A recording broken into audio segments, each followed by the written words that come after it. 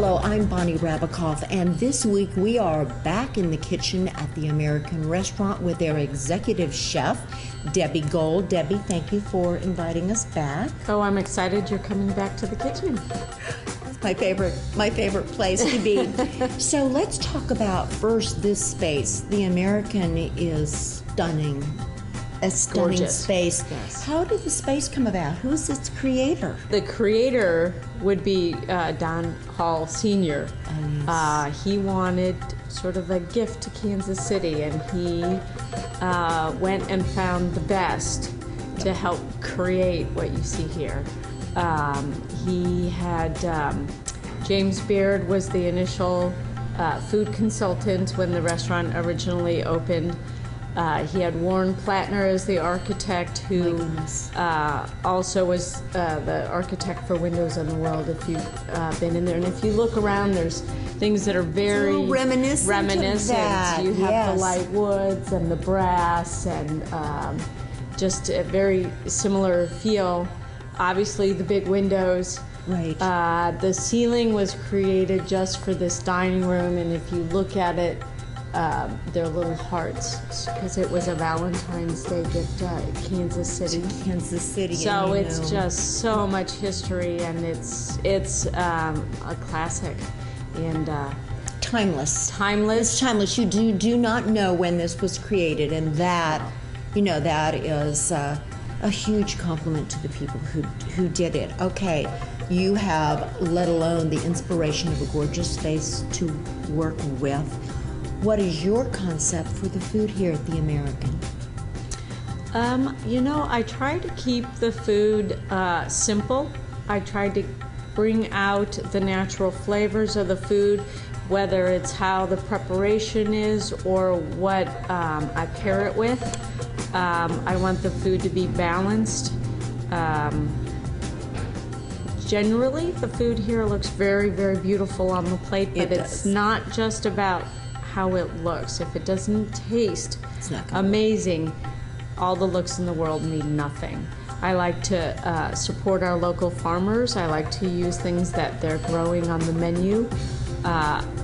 One reason I just said was to support the farmers. The other is you're not going to get any better quality of product, and you're not going to get any better flavor out of a product except for what comes directly from the farms, and especially the local farmers that we have here. And you have a long history of cooking seasonal and local. And you said supporting our community. Absolutely. We're a member of that. Absolutely. But also in addition to that, we say this almost every week. If you don't start out with a great product, it doesn't matter how you season it. It doesn't matter what you do to it. Doesn't matter. No. And the other part that I find very important after you get that product, which, a lot of chefs know, that's non-debatable. If you don't start out with that, then you're not going to have the product. But there's how you handle it. I tell my cooks all the time, it's about respecting the product. I think is huge. And then it's also the preparation of the food and the execution of how you either put a salad together, or you cook a steak, or you cook a piece of fish. All right, so you're providing training now that once upon a time you were the recipient of. Where did you get your training for chef? Yes. I lived and worked in France for 4 years. Honestly, when I decided I wanted to be a cook, my parents tried to talk me out of it. Let's get serious, right? Well, and it hours, no benefits. Yeah, on your feet, it's hot, and you're not a huge person to begin with, and it wasn't traditional. I mean, you're one of the pioneers, the trailblazers. Women weren't executive chefs. We still don't have an abundance of them. There's a lot more now, but very few. Yep. And did they take you seriously in France? Well, in France, I was sort of the cute little American. Oh, there you go. So. And then it was like, no, I have a knife. Show me what to do. I want to do it. But there was also some kitchens that wouldn't take me just to spend a month or two in the kitchen because I was a woman and they didn't allow that. So they didn't allow it. All right, Yeah. But you did get into some fabulous kitchens. What was probably your greatest inspiration while you were in France? You know, I have to say it was just the different kind of foods that I saw, the quality of the product. You know, when I lived there, and I know it's changed now, when you walk down the street, you would see what was in season by what was at the market. They generally did not bring in product from anywhere else. So the foundation for your seasonal cooking was right in your training in France. Right, absolutely. And the other thing I think was a great inspiration for me is the work ethic. They did it correctly. And that's why execution is really important to me. And I don't like shortcuts. You don't take shortcuts over there. You'll hear about it. Right, and you can tell the difference I think you can. with that shortcut. Yes. All right, you came back to America, and what did you do? Charlie Trotter's restaurant had just opened. I worked there for almost 2 years. I worked every station, including pastries.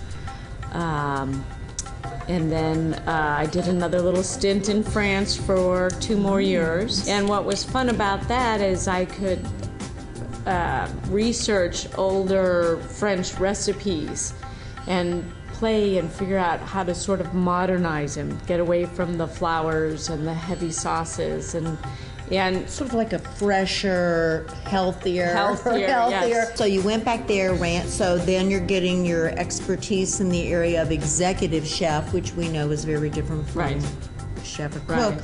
Okay, and then you came back to America, and what did you do? Was asked to interview for the chef job here at the American. Oh my. Way back when. Way back when, coming from Chicago, a great food town, and bringing all that training and that tradition here to the American. So when you work with your cooks, what are your messages to them? What do you want them to take away from their time with you? Respecting the product that they're working with it correctly, not taking the shortcuts. The restaurant business is not an easy business. No? There's a lot of time, it's very physical, you're on your feet, there's hot oil, there's fire, there's knives. So you have to be serious. But because of all the hours and time together, there's a part where you have to be focused and serious, but you have to enjoy yourself. I had a sous chef that worked for me, and he was relatively new as a manager. And he said, you know, how do you inspire the cooks? And I said, you know what, when I cook something, no matter how many times in a row it's the same plate, if it doesn't make me salivate, it's not going to make anybody else. I've got to look at it and go, oh my God, this is the most perfect dish. Oh my goodness. And that will be felt to the customer when they receive it. So your inspiration is the food itself. Yes, absolutely. The food itself, and making sure it's the best before you ever even touch it. So Chef, what are we going to make in the kitchen today? Well, I know it's just about the holidays, and we have Thanksgiving and Christmas and Hanukkah and whatever other holiday everybody celebrates, and it's a big deal. So I'm going to do something that's a little bit different, that seems a little scary, and I don't think it is. I'm going to take a hoe duck, and I'm going to confit the hoe duck. Okay, so we've not done that before. What does confit mean? Confit is a term. It's actually sort of originated in the Middle Ages, where it's a way of conserving food. So they would pack it in salt first, to dry out the meat a little bit, and then they cook it very, very slowly in its own fat, which was a preserving technique. So it was for safety, obviously flavor, and we know we're moving back to the slow cook movement. Absolutely. And I tell our people all the time, it doesn't mean that you're spending hours in the kitchen. You can be going and doing other things. It is just an approach to cooking. I'm one of those people that's a little intimidated by duck, and I'm totally prepared to do this now. So let's, Well, yes, this will be perfect. It'll be perfect. So you and I should go into the kitchen and Absolutely. do this. And why don't you come with us?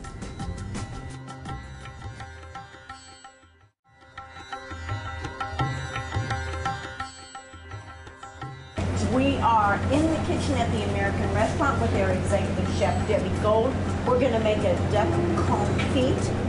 Chef, where do we begin? Obviously with the duck. With the duck. How did you select? Now, what does a good duck look like? A good duck. Well, you want it to be nice and firm. Look at the breast is very nice. Mm-hmm. There's no bruises or marks on it. That's a sign that there was a problem with the bird earlier on. You know, usually they run somewhere between 3 or 4 pounds. Okay, so that's what we have here, and he's been well cared for. He hasn't been misused in No. All right, we don't want to misuse this. And now I notice you're taking the wings. I'm going to take the wing and I'm just going to tuck them underneath so they don't flop around. Okay, now what are we going to do? Okay, so now the confit process, which is a process used to conserve animals. In the Middle Ages, they didn't want to keep their animals around in the winter. It was more costly and harder to keep them fed and alive. So in France, they would confit, which means to cook very slowly in the duck fat. Okay. So the first process is we got to draw out some of the moisture from the meat, because wetness, moisture promotes bacteria. Exactly. So I've got a cup of salt. Is this kosher salt? This is kosher salt. I have some fresh thyme we're going to put in there for some flavor. All right. So we're introducing flavor right from the very beginning. Absolutely. In this Absolutely. So we're going to rosemary, just thyme? No, we'll get to the rosemary. You're jumping. You're getting too excited. I got a bay leaf. I'm just going to rip that up a little bit. Yes, it is. And then really you can chop it up a little bit, but I'm just going to break up. Oh, can you smell it? Yes, it's just amazing. Always means good things are happening. Now, in the Middle Ages, actually, black pepper, which is also prohibits the growth of microorganisms, but in the medieval times, pepper was more expensive than salt. So they used a little bit, but very sparingly. So we're just going to put a little bit in there. And that's freshly ground? It's freshly ground, yes. I just did that before we came. Okay. So we're going to mix this up. Now, another sort of ingredient that adds flavor, but also is used for preserving, is I have a head of garlic that I've peeled. Mm-hmm. And what I did is I took the garlic, and this is a clove, and you just poke it right into the garlic. That way you don't lose it. You don't lose it. And so you're infusing even more flavor, but it also has practical application in that it prohibits the growth of bacteria. And I'm going to take a little bit of the salt. Kind of make a bed for it. A little bit of a bed. Okay. Now, in the Middle Ages, they would have just packed it in the salt. And I don't think it's necessary really for us anymore. I just want to make sure it gets cured a little bit from the salt. Remove some of the moisture and it gets us some of the flavor that we're looking for. You can even put some inside it. Okay, so you could put some of the salt mixture inside, on the top, on the bottom. All over. So now it's nicely seasoned, sitting in our salt. And I'm going to wrap this up. And I'm going to put this in the refrigerator overnight, or 12 hours. Minimum 12 hours, but overnight is fine. So that took a matter of minutes to do, and you would just do it the day before and put it in the refrigerator. Correct. Until you're ready to go. Okay, so now it's the next day. It's magic. Magic. We do magic here all the time. Cooking's about magic, Cooking is about magic, and you do it well. All right, when the duck came out of the refrigerator from the night before, what did you do to get it ready for it? You just take a damp paper towel, and you're going to wipe off all the salt. It's real easy. And then what I did is I saved all our garlic cloves with the clove in it. Okay, so we took that out of the pan. Right. We dusted off the little duck and got all the salt off. Okay. Then what? Then what I did. So now this is a big saute or pot, I should say, full of duck fat. And you may ask, what do you mean duck fat? I did ask. I know. Where did you get all this duck fat? You buy it. Rendered duck fat. It comes in a pail. It's very good. It's like chicken fat or lard or whatever. Correct. Now, I will say what's a little bit particular about this is it's a lot of duck fat. It is. Okay. But the fun part about this is you can save the duck fat. So it can be reused. It can be reused, and it's really a good thing to reuse it. I bet you get some wonderful flavors. You do. You Okay. do. So where does it go So from now here? I'm gonna. And you tied its little legs I up. tied its little legs together. So you saw I tucked the arms, I did the see wings that. underneath. Okay, we want it close together. You want to kind of let it look like a duck when you're Okay, well, done. of course. I mean, all right. I mean, and then this is going to go back You can in. put that right in. I'm going to put this in. You know. Oops, Yep, that's all right. Duck fat girl. Okay. Okay, and well, see, now we did that, but this is not going to splatter anywhere. You're not going to make a mess. So, now I've got the oven at about 300, 325. And how long is this little duck going to be cooking? It'll this be in duck there fat? for about an hour and a half. Now, here's the really important part about this. This is fat or oil. You do not want this to boil in the oven. It will boil if it's too hot. 350 is too hot. So what would you suggest we do? Usually about 300, 325 is good. Okay. So you get somebody to help you to pick that up. And then we're gonna put it in here. Executive Chef Debbie Gold. You got muscles. All right. So you set the timer. You don't want it above 325. No, don't go any higher. And you can check. This. Here's the best part of this whole dish. You're done for right now. You can go watch the football game. You can go work on something else for dinner. You can do anything else you want to do. And that's one of the beauties of slow cooking is that you're not standing there dealing with it the whole time. Okay, Chef, duck's All right. in the oven for an Hour and a half. at about Are we ready? 300, 325 in the duck fat. Okay. Where you carefully So we're gonna pull this pull out. this out, and you can have a helper. This is really good ab exercise. Yeah, there we go. When we're looking great while Yes. we're cooking.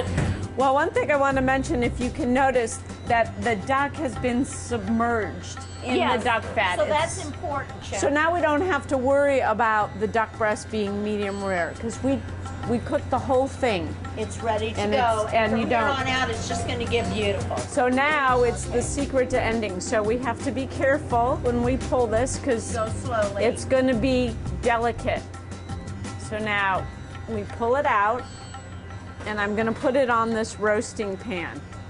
See, look at one of the signs. Look at how soft the wings are, heaven. and the bones are just starting to protrude.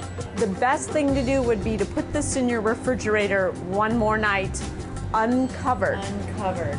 Because there's a thing that we call a pellicule, and it's a skin that forms. It dries out and it forms on it, and that's the secret to some of the crispiness. Okay, and we forget that. Even when you're going to cook turkey for Thanksgiving, if you can get it cleaned up and In the refrigerator overnight. let it get dry. Yes, get will it give you dry. yeah, and then I Much guess you better can put skin. your seasoning or butter or whatever under the skin, but the skin needs to be dry. Right. Right. Now I kept this very simple, and I'm thinking flavors of France, where the, you know, confit comes from France, so let's stay in France. Okay, we're going to stay in Okay. France. So we're coming over here. So now, yes, France. I've just got the yellow onions, and I'm just going to cut them in half, or I guess quarters, because I've already peeled them. Good-sized onions. Okay, so. So much flavor. You're just introducing flavor all along the way. Well, you know what? I love onions, and And they're good for you. they're good for you. And when they cook down, they get nice and sweet. And they do. And so now, I think I did this last time with you. I just take the whole did. head of I've garlic. been doing it ever since. Especially 'Cause- with my cauliflower. So I want this to be, yeah. It's going to add flavor when we're You roasting don't have it. to sit there picking and No. peeling each little No. clove. You're going to get the same benefit of the Yes. used flavor. And just it's with not that. dirty, and it's No, not. no. And then When it's you're picking good Right, cauliflower. right. So we're being consistent with the fat here. yes. So if you like last time when I did the pork and the Yeah. cauliflower, I'm reintroducing the same flavors to enhance them. So now, real simple, we're going to take the onion and two things. The onions are going to cook down and get nice and sweet, and we can serve this with our duck. That's the wonderful part about the dishes, many of the dishes that you do, is that what you're seasoning with also becomes a part of the dish you enjoy. Right, but now this has another purpose. Okay. We're going to put the duck on top. It's a bed. It needs it's its own feather bed. Exactly. And the French do that sort of thing. Yes, so look, now the garlic goes in there, the onions go in there. Okay, and then we have thyme and a bay leaf. And I'm just putting them out just like that. Real simple. So you see the cover of Food and Wine right there?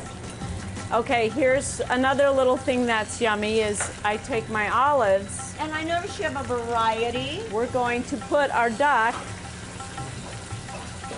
right on top. Bed. Yes. Exactly. Now I notice you're leaving the twine on and we're still maintaining the shape of the duck. Right. See how it looks when it roasts? It'll stay and look like a lovely duck. Oh.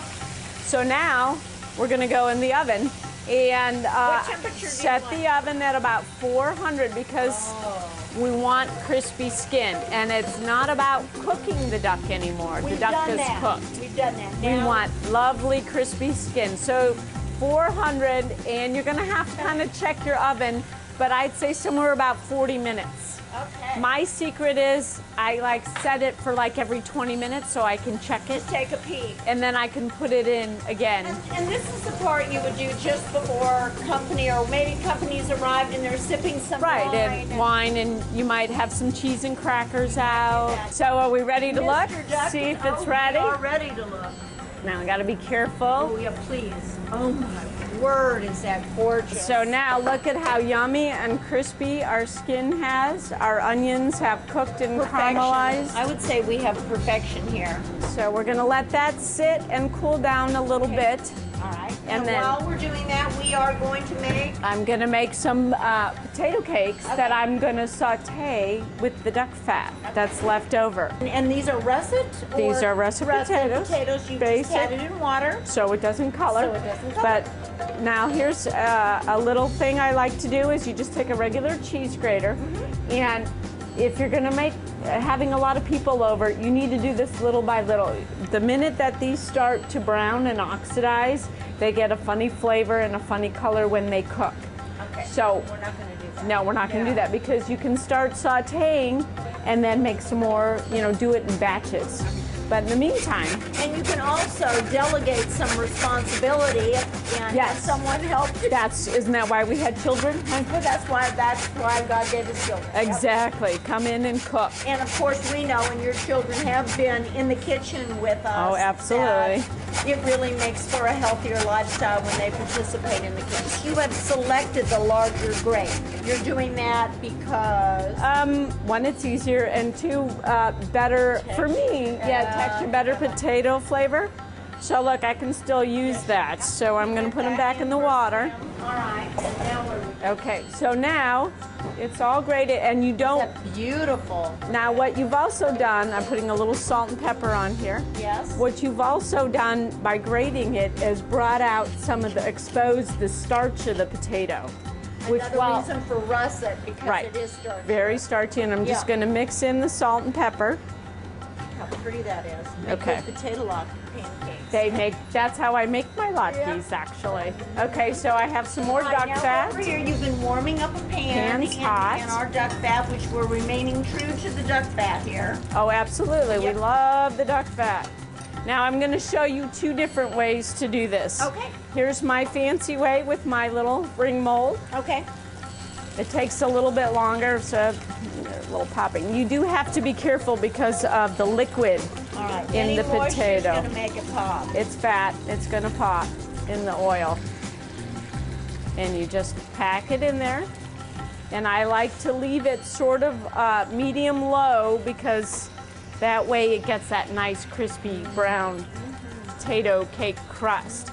Okay, so here's the fancy way. Okay, fancy. You pack it in there and you gotta let it sit, or the potato latke way. Yeah. Which is how I've always done it. Yep, and you just put it on there. And they both taste good. How about and they're that? yummy. Yeah. And you know, some people put so much in potato pancakes and it's all about just... Now, you know, if anything, you can, on the same cheese grater, maybe a little bit of onion and a little touch of garlic if you want, but that's it. The duck is done. How do we carve a duck? Okay, first off, we need to take the string that was on here off, because we don't want to serve that. No, maybe not. So. And you've waited till this... It's about how long? You should never carve meat hot. No, you know what? If you want, and also to keep it warm, just put a piece of foil over it and let it sit for 10-15 minutes. Pretty much you're ready to go. So now, carving a duck is actually like carving a chicken or a turkey. Okay. So if you're going to do a turkey for the holidays, it's sort of the same philosophy. So now basically, it's the same anatomy, only a little different.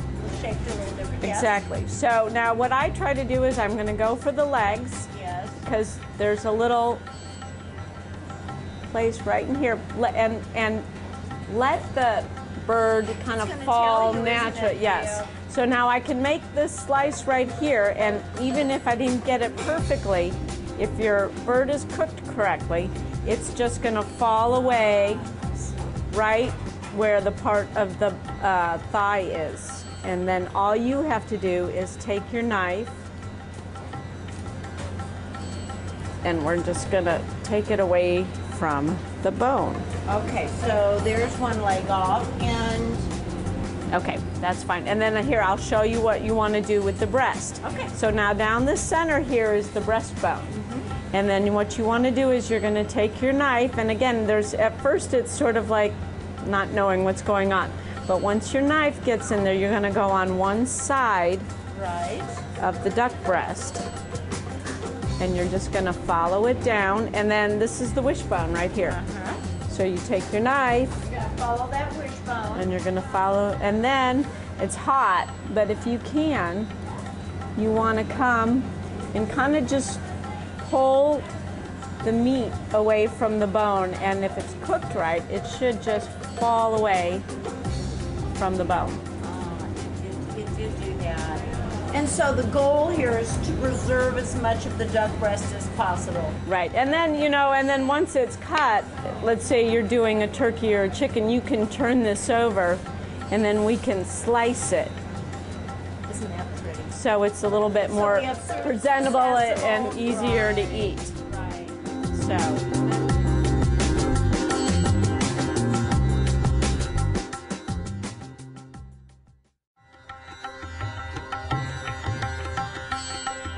Okay, everything is cooked and ready to plate, and you've decided to do this sort of family style. I'm going to do this family style because it's sort of a rustic way of cooking. It brings people together at the table. We have these lovely roasted olives. Which imparts flavor, but at the same time is going to be part of our meal. Exactly. Okay. And if you see, there really isn't that much fat. A lot of people, when I say to confit the whole duck, it's like, oh, that's a lot of fat. Well, it is a lot of fat, but look how. It doesn't end up with the duck. Yeah, you're not having this greasy, fatty meal. And just a little reminder from today's lesson: confit is cooking the meat in its fat slowly. Yes, it's a. So we're getting all the flavor, but we don't have to. There isn't that much fat at the end of the day. Right. All right. So now you can just take a spatula, and you're going to pick this all up. And you're just going to... And again, you showed us how to remove the duck breast meat and then slice it for... Right. It's more accessible to our diners. So we're just going to put them on here. And we're set to go. Okay, Chef. And you're set. We're going to go up to the bar. We're going to pair this with the wine, and then we're going to sit down and enjoy the feast. All right, we have just been in the kitchen at the American restaurant with their executive chef, Debbie Gold. We've prepared duck confit. We have roasted a potato cake in the duck fat, got some olives going on. What to drink with this signature dish? To answer that question, we're going to talk to Jamie Jamison, the managing director and wine director of, you wear several hats here, don't you, at the American, but I think you have the answer. What should we drink? Well, usually when it goes to duck, I would say Pinot Noir, especially Burgundy, but just having been in the Rhone Valley this last spring, I was taught a lesson about duck and how well that the Rhone wines go. Hermitage is what I had when I was there, but that's a little pricey for most people, so we want to make this a little more user-friendly. This is a Chateauneuf de Pape, which is a Grenache-based wine. It has the garrigue, which is kind of the potpourri spices, but it has a licorice and a little tapenade, and with the olive base, it matches very well with the duck and the richness of the duck. The Syrah, just a touch of Syrah in there, helps cut that heaviness too. Okay, so you selected these flavors to pair with our duck. I think we should go to the dining room, and I think we should taste your suggestion. Excellent. Okay.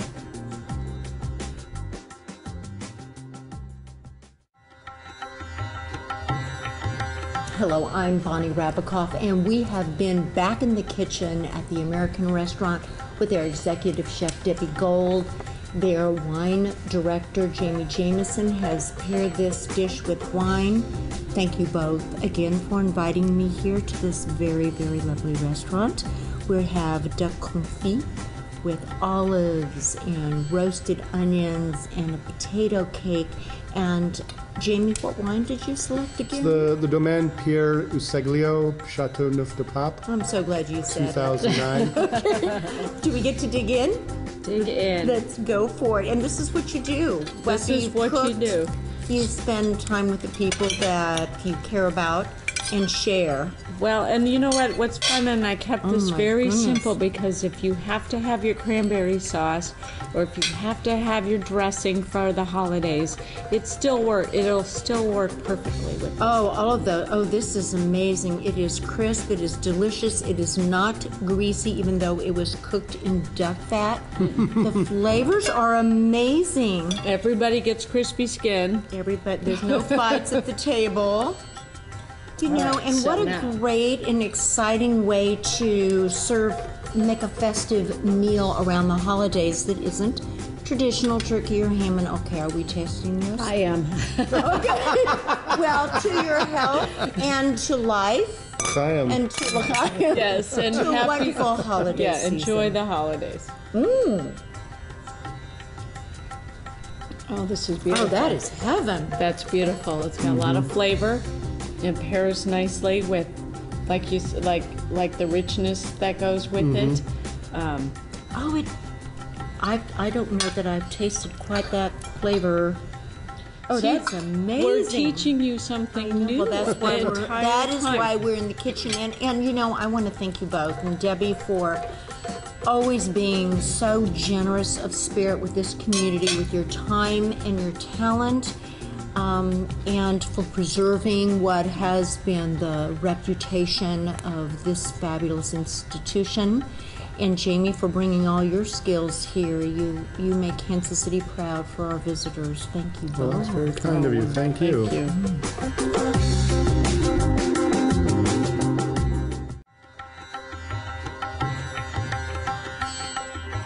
Hello, I'm Bonnie Rabikoff, and this week we are in the cellar with Marquis Selections to talk about rosés. And with me is their managing director, Chris Cribb. Once again, thank you for inviting us into your cellar. Sure, Bonnie, great to be here. Okay, rosé. Now that's been a little controversial with wine enthusiasts. Like rosés, neither here nor there. What do you think? Well, give me the hard question right off the I bat. know, You know, we're not messing around here. wine enthusiasts for a while didn't think that it was quite up to snuff. You know, it was a very easy drinking wine, and not very many serious winemakers would make a rosé. What's changed? What's changed in the last probably 15 years? The idea of having lighter wines, Yes. having more food-friendly wines has grown. So you find a winemaker that's doing a lot in, say, a region like Napa, California, that says, you know, I make a Chardonnay and I make a Cabernet, but I need something a little lighter to drink with some of my everyday type fare. Those same great winemakers, when they put their hand to rosé, can make something really interesting and exciting. Okay, and we're looking at a wine from Italy and a wine from Argentina. Yeah, well, we decided to go ahead and just go around the globe today. Okay, So I brought my globe so I could show you a little bit about where we're going. Okay. But we've started, we've got one rosé from Mendoza, Argentina. Okay. It is a Malbec, so that's the grape type. Which we normally think of as deep red wine. Deep red wine. Deep red wine. So and you'll see here on the table and in our glasses, it's that bright pink. Okay. So that then. What are we gonna? And what's the other one? And the other wine that we brought out is a Grignolino, which is a grape type you probably never tasted, and No, I have a lot of not. people never have heard of. Right. It is produced only in the Piedmont region of Italy, and it is a very thick skin grape with very large pips, like very large seeds in the grape. So when they found that when it is a red wine, but it makes such a light red wine that it's a rosé. It's a rosé. So I'm kind of blending. Okay. I'm fighting between that where your Pinot Noirs are that are a little bit fruity and heavier, to the really light blush whites that you find are, what people used to just call it the White Zinfandel. White Zinfandel. We had to say it. We had to put it into this conversation. Okay, and we said it? We That's said the it. other thing. People used to think that blush wine, rosé wines were White Zinfandel. It's really not the case It's anymore. not, There's a no. lot of good stuff out there. So Okay. the first All right. wine here, the Malbec Rosé, find that it's got that strawberry, It does. That was the first thing that came up. kind of that watermelon. Because it is made from that Malbec grape, you also find a little bit of that dark fruit in there. So it's got that real light color, but it's more that, say, dark cherry flavors. Kind It's of a a dry. lighter. If Malbec isn't going to work for you because it's too intense, this would do it. Yes, it's a great way to taste it. The winemaker does this all organically, very fresh. We love that he does that. And the fact of the matter is that this wine comes from his 80-year-old vineyards, and he does it where it's the Sanjay method, which means he crushes the grapes and bleeds off part of the juice. So it's that dark, deep, but instead of sitting on the skins like the reserve Malbec that he makes, he just rushes this right into the winery, right into a tank. And so it's that light skin contact, which is the skin contact is what gives the wine the color. All right. So for people who have some difficulty with tannins but wish they could do more red, this might work. This is good. This is the red wine compound, resveratrol, is that healthy red wine compound they found that really is supposed to be really good for your heart and your health. So Yes. Rosé is a great way to get it without having to have it in a nice chilled format. Okay, so it's going to be chilled. What do we want to serve with this? There's a lot of different things. Very Very versatile. versatile. Okay. You from burgers to something that's got a larger pizzas are always nice. That would be great with pizza. Even any of your more grilled fish is always a good one too, like a seared tuna or something like that would be a very nice That pick. would be great. All right, so we're going to leave Argentina. We're going to Italy. We love Italy. So spin around the globe here. Spin around the globe. And this is back to Piedmont. So the Quattro Leoni Grignolino, one of the real interesting things I find about this grape and the region that what we have with Castello di Gabbiano is a producer that works as a nursery to keep this grape alive. It was almost extinct, and so they created their own nursery and propagate plants out to help others in the area grow it. This is your light red. Like I said, it gets a little more earthy than the last one, where the last one was a little Oh, it more, is. a little more dry and very fruity. This one is a little bit more earthy, kind of It gives is. you that crushed leaves feel to it. I What would think you serve with this it? would be the great complement to that charcuterie plate that's got, a little bit of meats, Wonderful salmon, meats and cheeses and some olives, and all that. That would be traditionally, what I think this Great way to start a party. Absolutely. Sitting around a charcuterie a tray with this. With a nice glass of Gremolino. We appreciate that you travel all over the world and handpick these vineyards that we're really not familiar with, and these grape varietals we're not familiar with, to make a portfolio that is definitely unique and award-winning. How do you go about becoming award-winning? Well, it starts by finding items that are different from the rest.